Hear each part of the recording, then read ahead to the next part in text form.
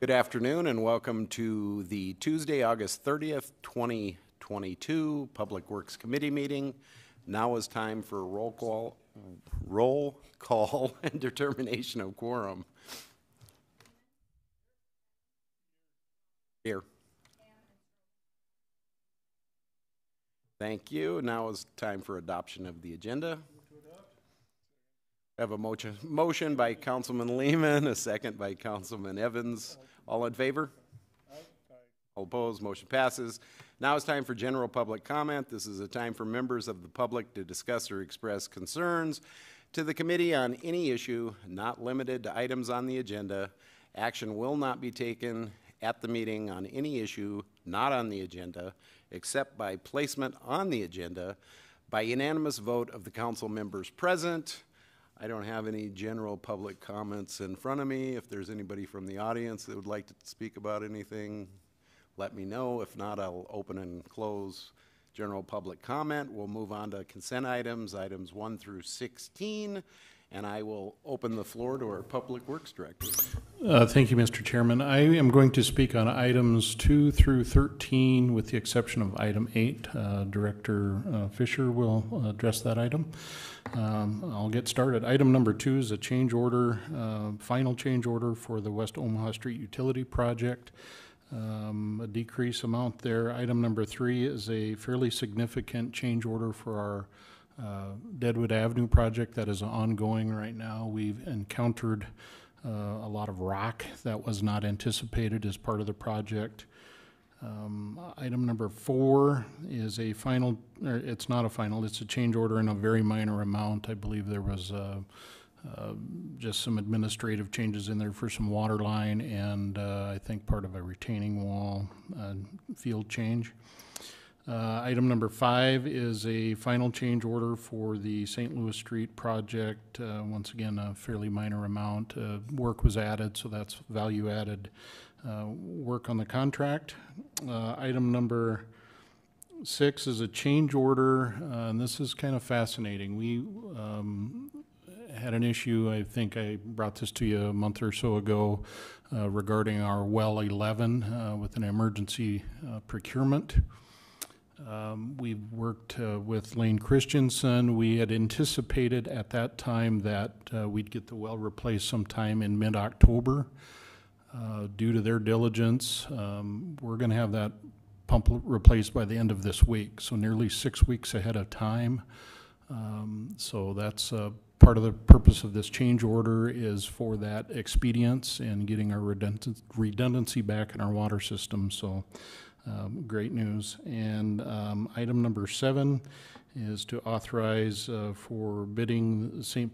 Pat reconstruction project from Mount Rushmore Road to 5th Street. And item number 9 is an amendment to a bridge agreement that we assigned. Typically our cost sharing for bridge projects is roughly 82% state or federal funding and 18% local funding. We are actually receiving a bigger portion of federal funds on this project, so that our local match is only about 4.5–5%. So we were able to leverage more state and federal funds, so that's a good news. Item number 10 is a professional services amendment. It's a time extension amendment only, no cost.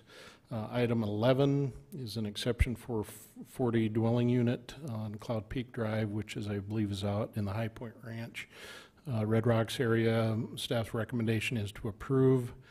Item 12 is a sidewalk variance request. Once again, along Moon Meadows Drive, it's a rural section.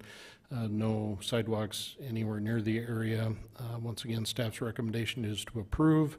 And item 13 is a purchase off of Sourcewell contract for it's actually a used piece of equipment, a dozer to be utilized out at the landfill.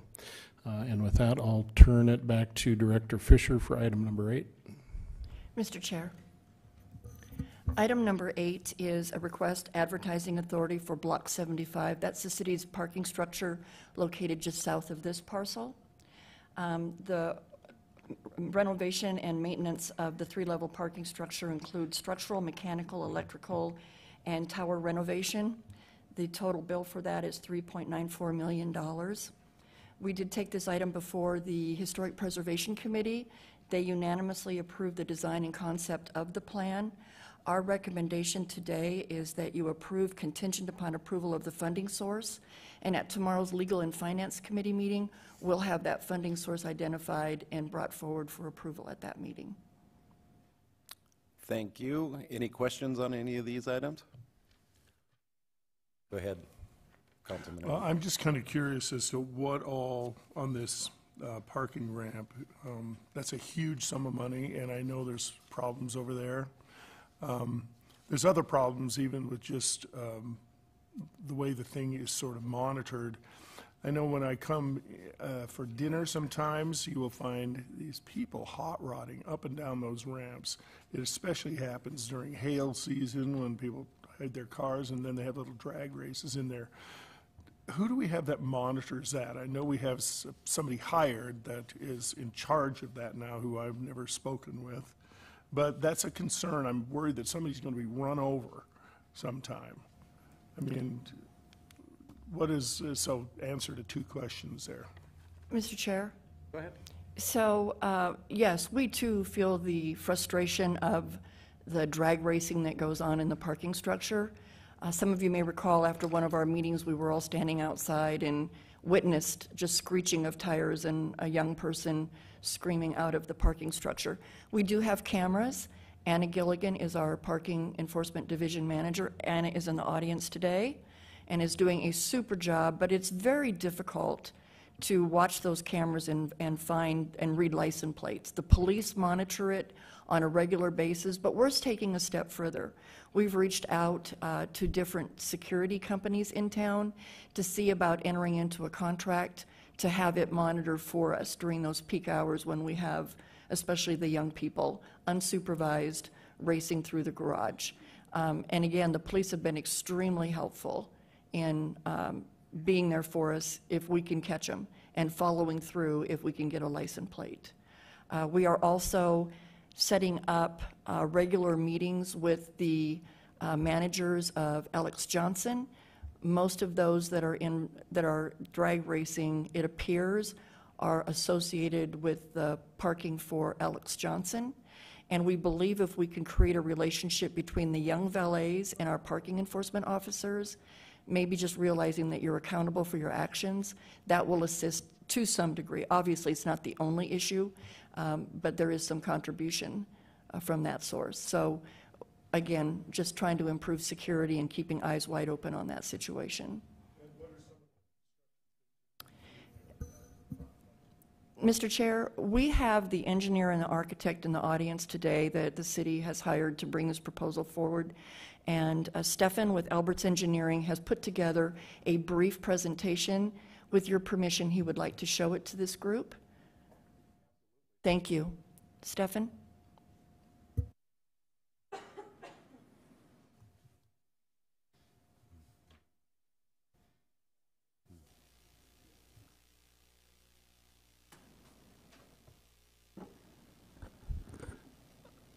Good afternoon, everyone. Again, my name is Stefan Kilber. I'm a licensed structural engineer here with Albertson Engineering in Rapid City.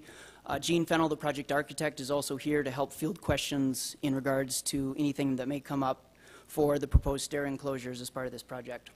I want to jump back in time just a little bit. The site of the current parking garage was originally a parking lot. Back in 1998, the first level of the garage was constructed. In 2008, the second and final level of the garage was constructed. That was completed in January 2009. Main Street Square was finished in 2011, which has several support and maintenance buildings that are essentially constructed underneath or inside the footprint of the Block 75 parking garage. The next few slides, as we look at them, we need to be thinking about three things: corrosion, corrosion, corrosion. The primary culprits for the corrosion are water from the environment and then also salts and de-icing agents that are used in the winter seasons to help mitigate slippery surfaces inside the garage. That left-hand photo is actually a picture of the underside of the driving deck on second floor on the Main Street Square side, where moisture and those de-icing salts have essentially sat on the deck and have permeated all the way through the deck thickness. So we have efflorescence, that's that snowy white, surface deterioration of the concrete itself. There is also corrosion of the internal reinforcement. The right-hand picture shows an image of a spandrel, which is essentially a precast concrete edge girder on the ramp side, where moisture has penetrated inside the concrete, caused the internal reinforcement to begin to deteriorate, which has led to the spalling of the concrete, exposing that reinforcement to the potential for more interaction with environmental moisture. A couple more pictures for structural deterioration. The left-hand side is what we've been calling a sandwich plate joint. During the original construction of the garage, there were connectors on this joint between the double T's that were not installed appropriately. And so these sandwich plates were installed above and below the joint to mitigate that movement. However, if you've ever been in the garage and you've heard a loud clunk or a ka-chink sound, that's a vehicle driving over this joint. Those sandwich plates are not actually mitigating movement, they're along for the ride. And that excessive movement is quickly deteriorating the joint sealant at this line. And as you can see in that picture, we have some moisture that is running down on the underside of the double T, which is not where we want it. The final structural picture is a precast column located at the southeast corner stairwell, where again moisture has infiltrated the concrete, begun the corrosion of the internal reinforcement, and then we now have a pretty significant, that spall is actually about 4 feet in height, and it's pretty noticeable if you're anywhere near that stairwell. Mechanically, we have the same thing. We have corrosion on the left and right pictures of almost all of the vertical drain piping to some extent throughout the entire footprint of the garage. That center picture is an image of drains that were installed in 2013 to help mitigate and remove standing water. However, they were not sized appropriately. They're now plugged, so instead of draining moisture, they actually encourage moisture to stay on the surface of the concrete, leading to some of the deterioration that we saw in the preceding slides. Electrically, we're in the exact same boat as the other two areas for this structure. The center and right pictures are of the primary metal panel that houses the metal cabinet that houses the electrical panel and the primary switchgear.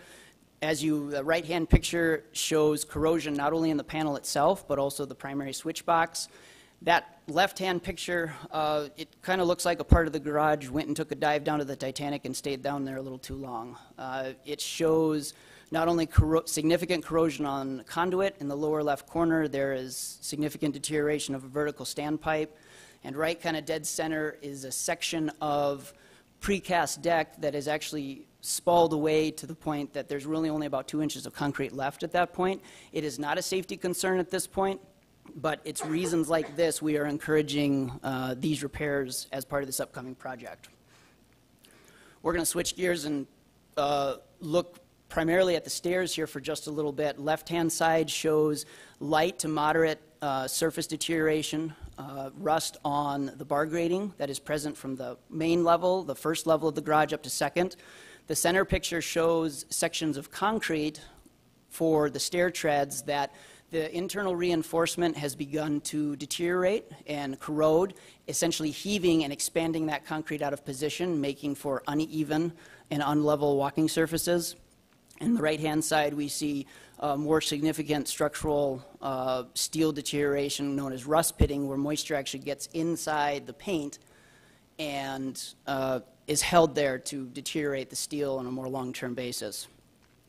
This slide does a couple different things. One, the left-hand picture shows us what the new stairs would have looked like back in 1998 during the original construction. This picture was taken over at the Pennington County Stairs a couple weeks ago.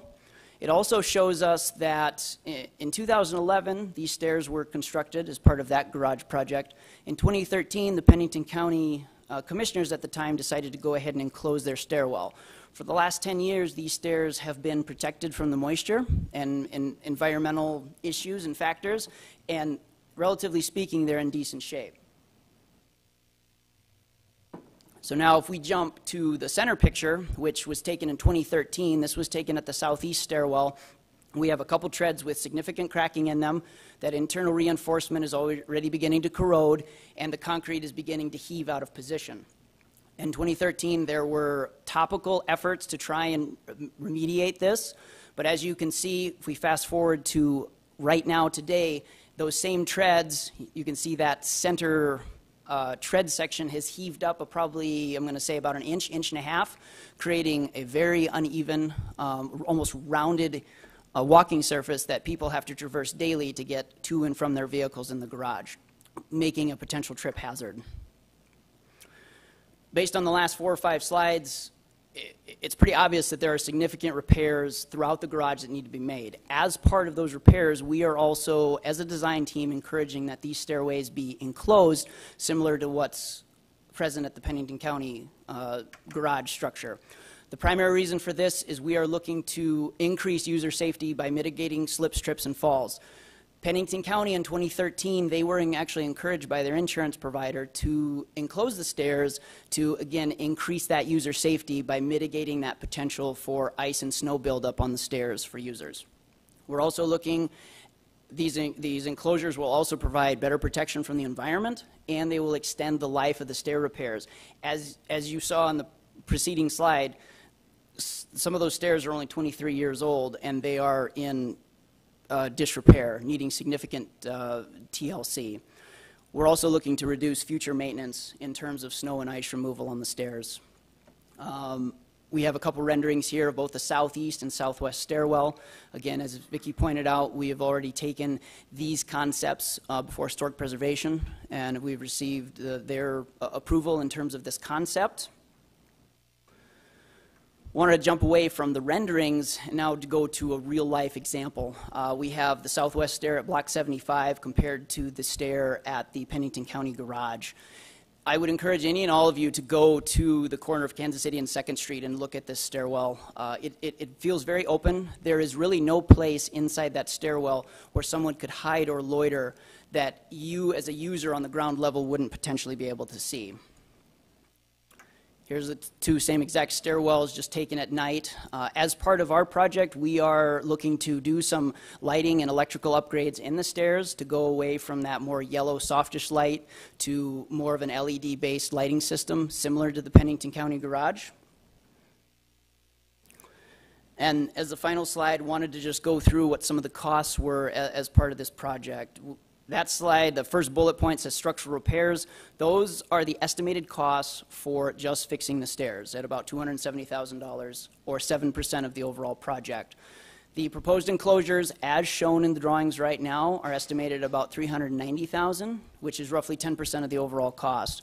Thus, the combined cost between structural repairs and stair enclosures is $660,000, or only 17% of the overall project. As you can see from the total bill estimated cost on this from the design team, there's significant efforts both for other structural, mechanical, and electrical components to where we feel that the enclosures would potentially be a good sound investment to increase that user safety and also extend the life of the structure. And here's a couple more pictures because it's hard to sum up all the issues that are wrong in the garage structurally with just 2 slides. So please let us know if you have any questions. Any questions from anyone other than Bill? No. Go ahead, Bill. You got the floor.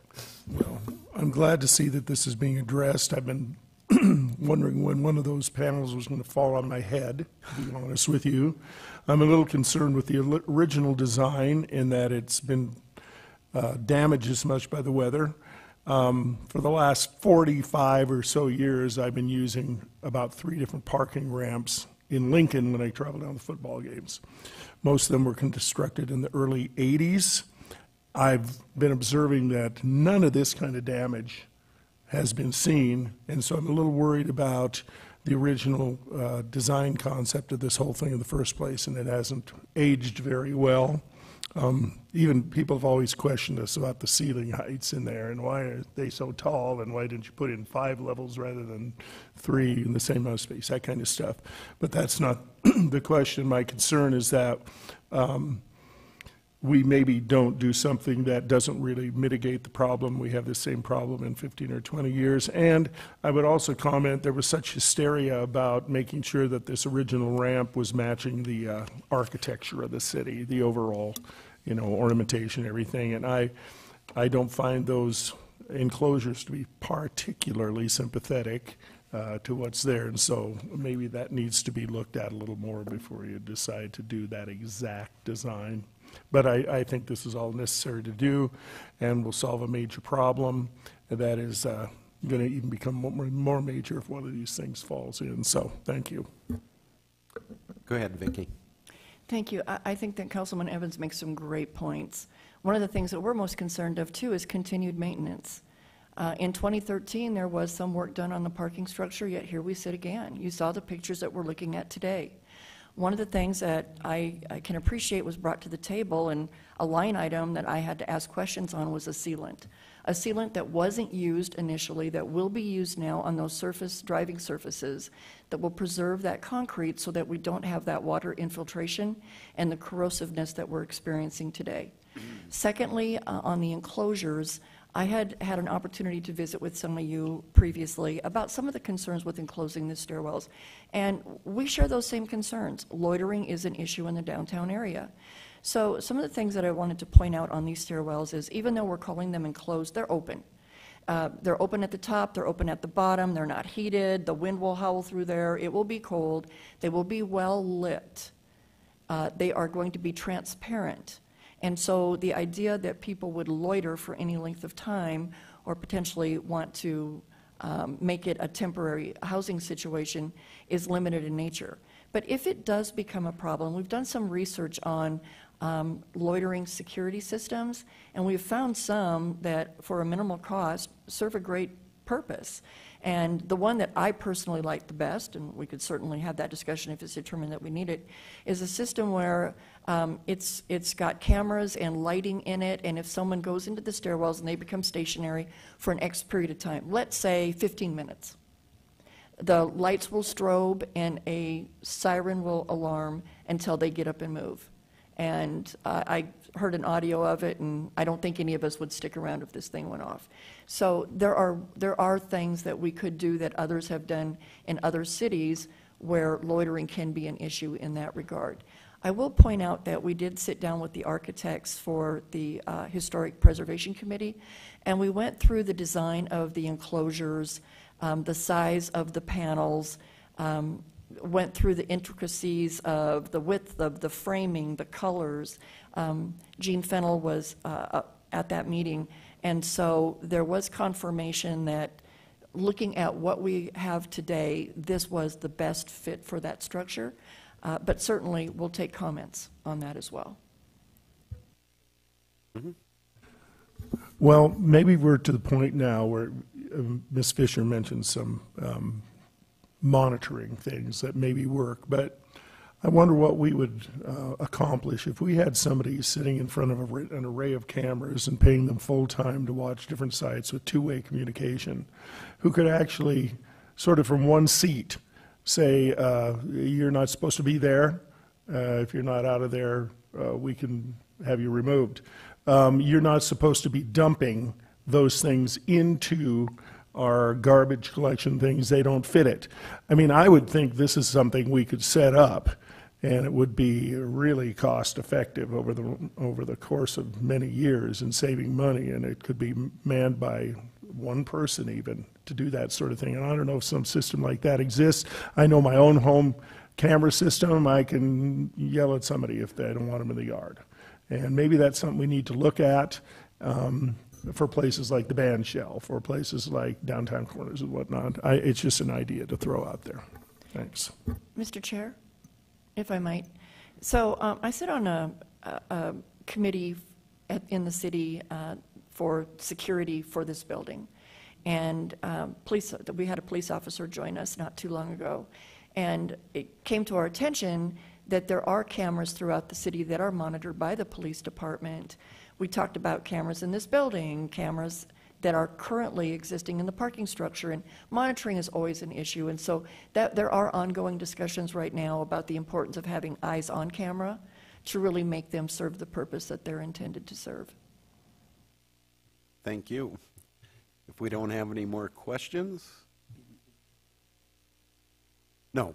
Now we're moving on to items from Park and Recreation, if you don't have any other questions. Go ahead, Mr. Bigler. Thank you very much. We have two items on today's agenda. The first is a joint powers agreement between the city and the South Dakota Game Fish and Parks to assist us with a Canyon Lake Park pond wall project, replacing those deteriorating stone walls around the small ponds and raceways inside Canyon Lake Park. The agreement would actually have the state participate just over 50% of the project, which is awesome. They were eager to get involved because the improvements there will benefit the fish habitat. We'll be deepening those ponds just enough to increase flow and to make them more habitable to fish species. Also, it would increase the accessibility for fishing opportunities at these ponds. A lot of people go into the park to fish, and this project would add some concrete walkways in small areas where someone in a wheelchair or stroller could get there and enjoy those ponds. So that's the first project. The second item is a professional services agreement for construction administration on our large dinosaur park project, which will be kicking off later this fall. Those are the two items we have. Do we have any questions on either of these two items? Me again. And I'm familiar with your wall reconstruction project, and the attention to detail is good, and it's probably a good thing. However, my one concern is that most of these rock walls were those original WPA constructions. I mean, back from the Youth Conservation Corps, whatever, and they were done really early on, a lot of them. And my only concern is that we're tearing out somewhat historical things in some cases and replacing with things that are not. And I might be wrong about those walls in Canyon Lake because they were constructed much later. And I just want to make sure that if there's any historical ones, it's kind of like putting Formica on the Resolute desk in the White House. Yeah, it'll work better, and probably 90% of the people wouldn't be able to tell the difference, but it's not the same. Has that all been looked at? Yes, it has. Our designer has met with Sarah Hansel, who's been intimately involved with historical issues here in Rapid City, and they agree that the pond walls themselves are not as historical as perhaps the wall that kind of lines the entrance of the park. Because those have been replaced over the years. After the flood, they were wiped out and then rebuilt. So they are not of historical nature, and so as a historical matter, that is not an issue to the historical group here in town. Yeah, I worry about these things because a big feature of East Boulevard, for those of us who grew up here, were the lagoons that lined East Boulevard. And it was part of that same design, and it was really quite beautiful. And there were remnants of those rock walls, even up to this last reconstruction. But when I was a kid, water used to flow along East Boulevard into lagoons, similar to Canyon Lake Park. And those of us who are old enough to remember that, it was really quite lovely. And somebody decided that was not worth preserving. I don't think that was an improvement to the city, and it's unfortunate that wasn't rebuilt in the last reconstruction because there's definitely room for it. Now it's just sort of a wasteland. But that was all off to the west side of East Boulevard, and we need to be cognizant of what our city assets are and preserving the ones that are important, similar to what we're hopefully doing up at Dinosaur Park, and saving as much as we can, even if we address the issues those have. So, thank you. Thank you. If we don't have any more questions on any of these items, I'll look for look. Yeah, but I'm not going to read it in. Do you want me to, do you want to read it in? The mayor's not here. We always skip them.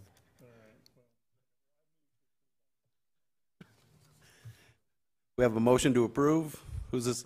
And a second. So we have a motion to approve by Councilman Evans, a second by Councilman Lehman. All in favor? All opposed? Motion passes. On to non-consent items. Items 17. I will open public comment. I do have one speaker on public comment. Dane Boomsma. Give us your name and... Dane Boomsma with Boom Construction. I was fortunate enough to be on the IAG, the Infrastructure Advisory Group, that Ted Johnson, from my understanding, helped establish right prior to his retirement. I'm actually on the group representing the Black Hills Home Builders Association. Obviously, I've got a lot of business in the community, so I have a lot of motivation to see these specs updated that were back from 2007, I believe. In my experience, this is the first group that I feel like we're actually going to see through, that we set an objective up front, a goal, and we're going to get there. It wasn't through negotiations or compromise on both parties, meaning the public and members as well as city staff. So first and foremost, I appreciate the process. I'm glad that it was brought from the city to the public to have a group like this put together. I hope that it's a continued effort. I hope that it's a continued review process, which has been talked about amongst city staff, that that's going to be part of the IAG moving forward, that there is a review plan and process, so we're not 15 years behind on specs or design criteria. That all being said, I've been pretty adamant about us also addressing the IDCM. So in my world, contractor world, we have a spec manual, which is on the agenda today, and we also have the IDCM. There was contradicting information in the current spec from 2007 between the spec manual and IDCM, amongst many updates that needed to be done that we addressed in the spec. Adopting the new spec manual needs to happen. There's a lot of things that I've been fighting for in there. For example, and I'll just put it on record, HDPE. We've been fighting for that plastic pipe, I don't even know, 10 years. And that's in the spec manual. So huge win in my part, been a long time coming. So I, as much as anybody, want to see that spec manual adopted. The review process of the spec manual took too long. Like I said, that was Ted Johnson retired 1st of January 2021, if my memory serves me right. So we're nearing 2 years that we've been trying to do this review process. What I fear is that we have another 2 years in the IDCM. Now, every time we want to update a spec, it's a 4-year process. That, to me, is unacceptable to what we should be able to do. I've asked the staff that's a part of the group, and I was very upfront and clear. I don't know if many of you know me very well, but you pretty much know what I'm thinking. And I asked them for dates. I said, I will support the spec manual being approved, but I want dates for the IDCM, and I want to be held to them. And for the most part, the review of the spec manual, there were a couple long periods of time, and again, I don't know staff's backdoor or what they do daily, so I'm sure they're overworked like everybody is, but there were a couple period of time where we weren't meeting, we weren't reviewing stuff. Cut those out, and the review process, in my opinion, was a reasonable amount of time outside of a couple of legs there. So I ask that we encourage staff to commit to some timelines and some monthly meetings. That's what we were meeting, was monthly, and commit to something that we can expect back. You guys as committee members can expect reports back on that IDCM, because that IDCM is just as important as this spec manual to get adopted. So in conjunction, they meet, they marry together well. We're updated from 2007 to 2022, not 22 and 24. So that's what I ask you encourage staff to do. All in all, this spec manual is great. It's a great progress, what we needed, and we hope to not wait 15 years for the next review. That's all I got. Thank you. I will read this in, and then I'm sure we'll have a few questions for you. Item 17, approve resolution number 2022-072, resolution adopting the standard specifications for public works construction 2022 edition. Mr. Tech? Thank you, Mr. Chairman. I believe we've got a short presentation to give on this item, so if you would bear with us, I'd like to introduce Michelle Lashley. She's our design group coordinator in our engineering department. Thank you. Good afternoon. There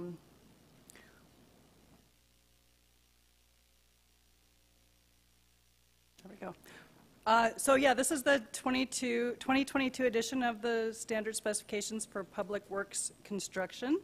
I would like to point out that this has been an effort by a large group of people, including nearly all of the design group staff,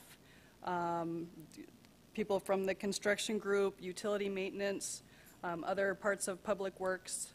It also included coordination with the AGC, and like Dane mentioned, the IAG, which is an advisory group that was put together to review these specifications. So that included contractors, engineers from the community, suppliers, private utilities, and also we had representation from City Council on there. In general, the specs have some major components that I'm going to talk about.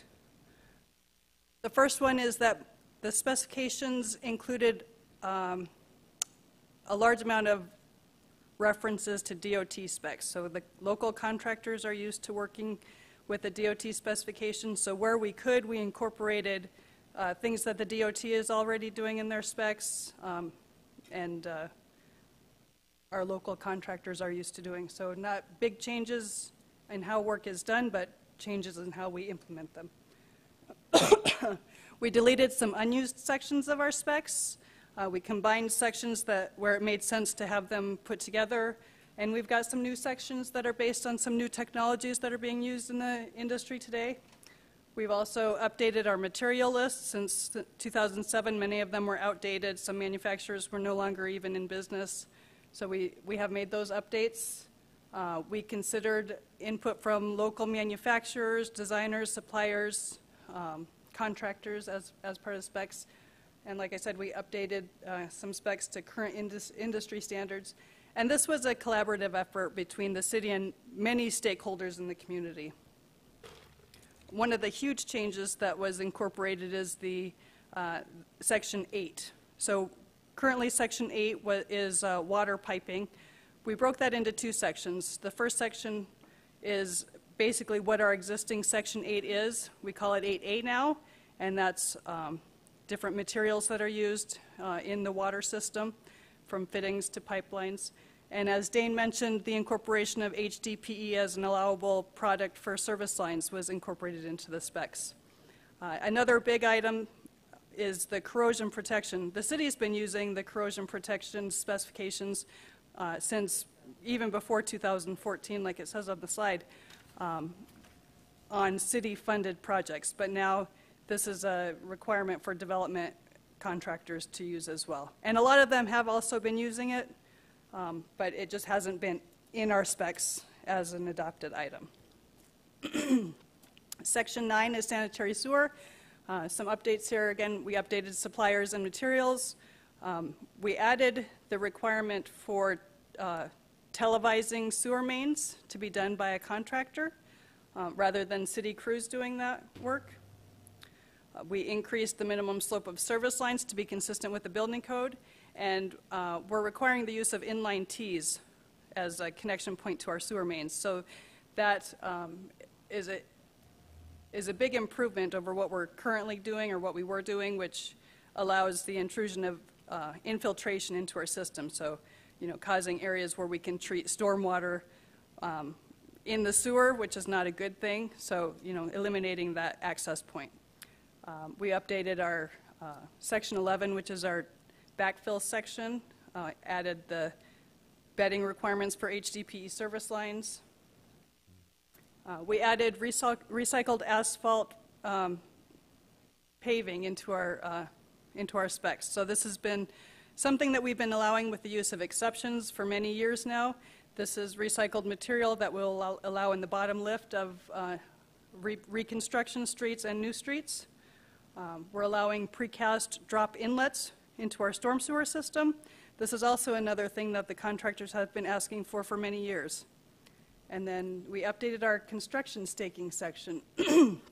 We added machine-controlled grading as an allowable way to grade projects. So this is, you know, again, new technology that's being incorporated into our specs using GPS and on the graders themselves. We added a submittal section to kind of standardize the submittals that we received. We're going to allow electronic submittals, so moving into current times. And again, we added that televising spec. The resolution in front of you also presents a framework for future updates. It will allow future updates to be reviewed by the Infrastructure Advisory Group and then approved by the Public Works Director so that we can make updates as they're needed administratively and not necessarily have to bring them in front of the council for approval. So, go ahead. Chairman Roberts, if I may, I'd really like to recognize some people. Michelle has read every line of the specification, and the book's about that thick.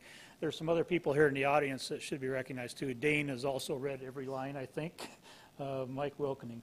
We've also got Sarah Auden, one of our engineers, Nicole Lisi, Morgan Falcone. Carla has read almost the whole thing, and then Brandon's sitting there, and Mike Wilkening is back here also, and they've done a huge lift on this thing. In the other row here, we've got some really smart people. Dustin with HDR has been instrumental, Jason Pettyjohn with FMG, and then, of course, Dane already spoke. And this would not have gotten done without their work. Richie Nordstrom has also been to almost every meeting that we've had, and it's been incredible to see what these guys have done in the last couple of years to get this project moving along. Like Dan said, we had some spits and spurts, but it's an incredible effort, and a lot of it rests with Michelle and her leadership getting this done. So I want to thank you. Thank you. And since you're there, can I ask you a quick question? So what's the timeline for setting up the review of the IDCM? IDCM, I knew. Dane warned me about this. I've promised him give him dates. So far I've given him the 30th of February and the 32nd of August. No, we will have that done here shortly. I wanted to get this one put to bed and then set a timeline for the next one, and I can't sit here. We haven't met as a group yet to put that together. It will not take the 15 years that this took, I'll guarantee it. If I had $1 for every time I was told that. I will guarantee That's why I want a timeline set in stone. Set in stone? I'm not going to give you that. Within the next 30 days, I'd like to have a timeline set for this. We'll put together a timeline, but I don't want to sit here and commit to something. I don't have a full scope of what we have to review and everything yet. Still, I'm going to play the I'm new here card. I haven't even read the IDCM yet as it stands now. These guys assure me that we're moving along. Well, if we set it up in 30 to 45 days, it gives you plenty of time to read it. Yes, you are correct, but we'll get you a timeline, and I'll get that out to you, and then we'll share it with everybody. But I want to coordinate that with these guys too. Oh, absolutely. I don't want to impact their schedule, and right now we're in summer. It's the heat of battle out there in the construction world, and as we go forward. She also mentioned that we just got in the comments from Black and Veatch on the water. So, we're taking input from a lot of sources, but we will get you a timeline. It will not take 15 years. I expect it to not take 3 months. Well, it might take before it starts. Okay. Before it starts. Thank you for that negotiation. But we're going to get on that next, and we promise that. There's some other things that go along with this. We have some drafting standards that go along with this, so we get uniform-looking plans out for the city and some other things. So it's a huge. But without these people sitting out of here, this would not have been done. I can honestly tell you that even before, I've been working on this since 2000. So it even goes back farther than that. And I still have my book from when I was with the AGC on all the changes and improvements that have gone into the specs. And I was one of those guys on the other side of the game. I was always a pain, but we've got some cool things working. And I appreciate your guys' support in this whole effort. So. And I believe there's a lot of good things that were in here. I didn't read the whole thing, but I read through it some. There was some things that we've been looking forward to and people have been fighting for many years, so I'm happy to see some of the things that have changed in here. So maybe Rapid City within the next, decade will get into the 20th century. So anyway, I'm very, very excited about some of the things that are happening. I'm just being a little facetious. So. No, I understand. And I do want to make a comment. A lot of these things, and I'll just show an example that Michelle pointed out, these precast inlets, that one item alone is a huge time savings out there for the contractor rather than have to lay a storm sewer up to an inlet and then cast the inlet in place and do everything else. But that one thing, we do have some criteria on installation, so we're still protecting our infrastructure. But that a typical inlet could take you anywhere from 3 to 7 days on a project. That's a huge slowdown. Whereas now these precast ones, you can set them in place in about a half a day. So, we're trying to work with the contractor to make sure that we're getting a good quality product, but also allowing them the time to complete the projects. And then, like I said, this HDPE thing was a big thing. So, like I said, we appreciate your help. And I look forward to the day that the city starts using it on their projects too. So, anyway. That's part of these specs. We will be. Thank you. I appreciate that. Any questions from? A couple comments, if I could. You may. First of all, I'm going to ask Mr. Boomsma to give me a call or hang around and talk about some of those concerns you had. I'd like to know what they are. Question first of all, there's no requirement that city government or any government has to move at a snail's pace because, let's face it, the private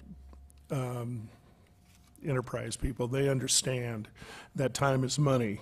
And, and I hear some of these things are going to take a year. Well, why don't we do it in 2 weeks? I mean, I'm serious about these things. We can actually work past 4 o'clock some of these times and get this stuff done so people can move ahead.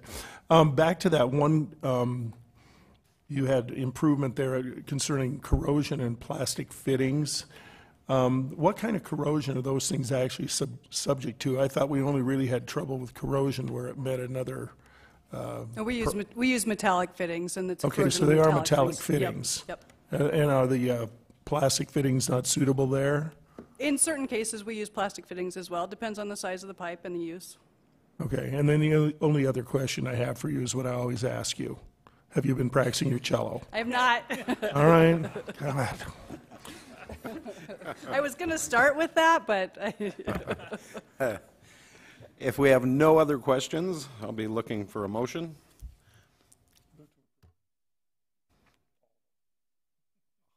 Item 17, we have a motion to approve. Do we have a second? We have a second, so we have a motion to approve by Councilman Evans, a second by Councilman Ham. I think that's the first time I've heard you say something, so I'm impressed. So, all in favor, say aye. All opposed? Motion passes. Have a motion to adjourn and a second. All in favor? Thank you very much. Great meeting.